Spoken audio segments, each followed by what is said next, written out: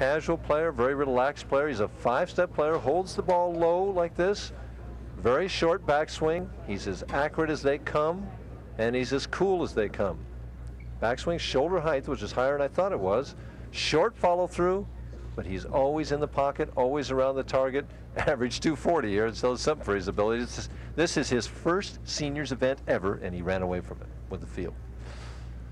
He skipped the 2 tournaments earlier this year, last week's tournament down in Erlanger, and of course the opening stop in Las Vegas, because he was so busy at home working that he just couldn't get out. And I guess some of his friends said, hey, Bus, I know you're making money here, but get out there and bowl and see what you can do. And obviously they were right in sending him out, because he led this tournament from wire to wire. Opening shot, championship match, Glenn Allison on the left-hand lane. Is it too much room? Ooh! Pin fell right around that 7-pin. Soft shot there, gave it plenty of room. The 3 shots he threw in the 10th of the semifinal game were just pretty as a picture. Especially the first 2, you know. Cross lane at the 7-pin.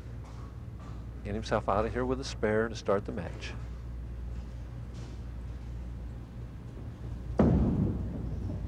And he has it, no problem. Bus-Oswalt, he is the youngster on tonight's telecast, is 50, 6'2", 195. 17 years he's been a PBA member. Captured the National Resident Pro Championship.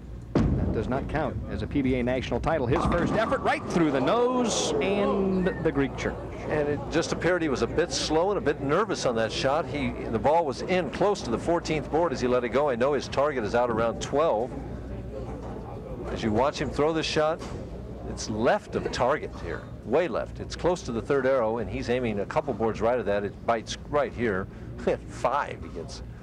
He's going to aim at the 3 on the right and hope to slide something over and hoping something good happens. And it doesn't. 8 out gives Allison the early lead. That's a nightmare to start with in a title match.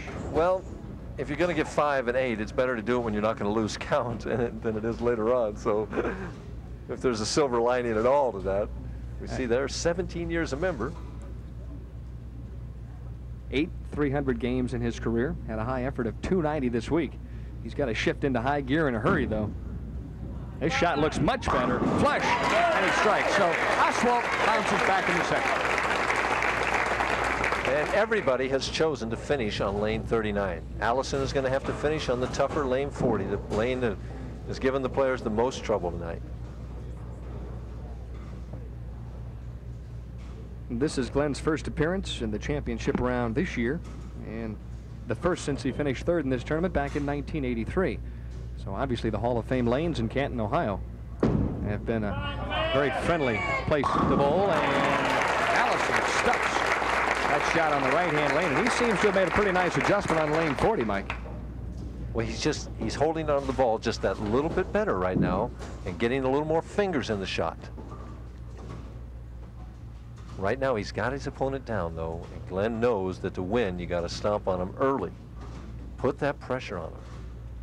So he wants to double here to get out to an early quick lead. He's in the lead by 12, but he can increase it to 22 if he can get one more.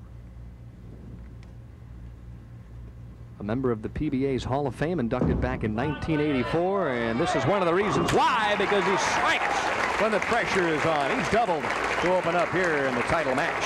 And Glenn, who hasn't won in 22 years, was running that one out all the way. Right over about the 13th board. It starts finishing flush now, and he's running it backwards. Perfect. That's the old TWA shot there. Wing spread. Oswalt needs to double. Gives this one more room. Ooh, a solid 10. The first one we've seen tonight by anybody. And a few weak 10s. But that 6 wrapped right around it. Watch that 6-pin. Second from the right. It goes right around that 10. Bad break for Oswalt. Keeps Allison in the lead by 22. It's got to make him feel a little more confident, though, Mike, the fact that he did throw the ball in the pocket on the right-hand lane. Cross lane at the 10-pin. Has the spare.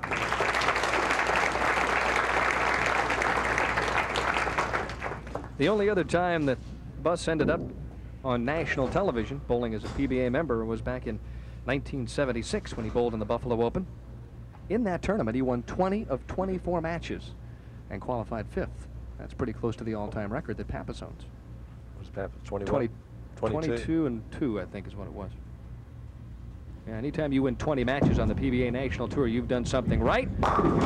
And that is another problem indeed, an 8-10 split. And that ball appeared, if my ears are not deceiving me, as my eyes do sometimes, that it hit the thumb hole right at the end of the lane, and ball definitely deflected, leaves the 8-10. I bet he hasn't left an 8-10 all week long. I watched virtually every game of the tournament, and don't ever remember that happening, Mike. When you average 240, you don't leave much of anything. So Bus-Oswalt, who just barely nicks the 8-pin, tried to slide it over. Ball tilted back and forth, but he's dug himself a very deep hole at this stage. Glenn Allison, who's running him out, leads by 36 in the title match.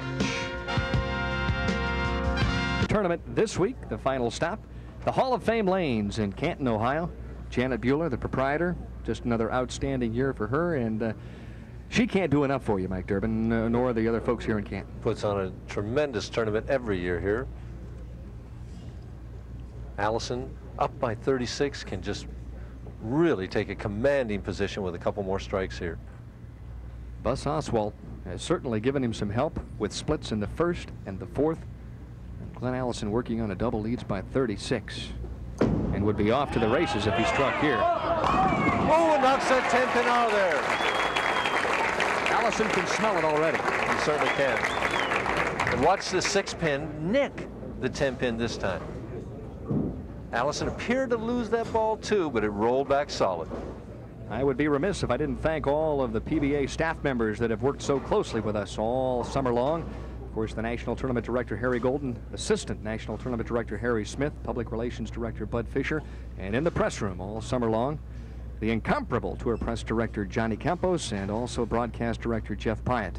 And let's not forget our TV Coordinator, Hall of Famer, Chuck Pisano. Allison likes it, and oh my, up jumps an 8-10 as he grimaces when he turns around, and Oswalt is still in the ballgame. Oswalt, watch the ball deflect.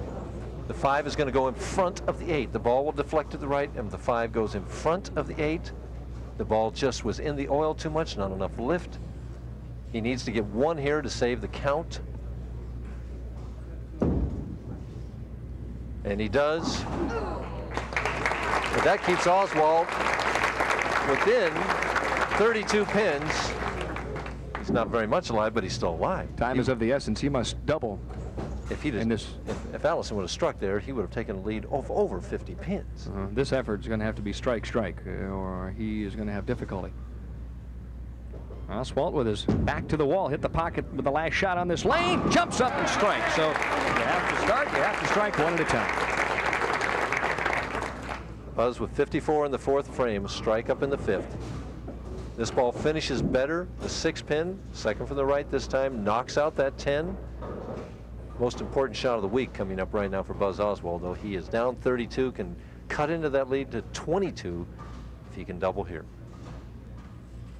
Crucial double, and Bus never wastes much time in heading to the foul line. Stretches out, lets it go, leans down and strikes. Big double for Bus-Oswalt. He's lined up now.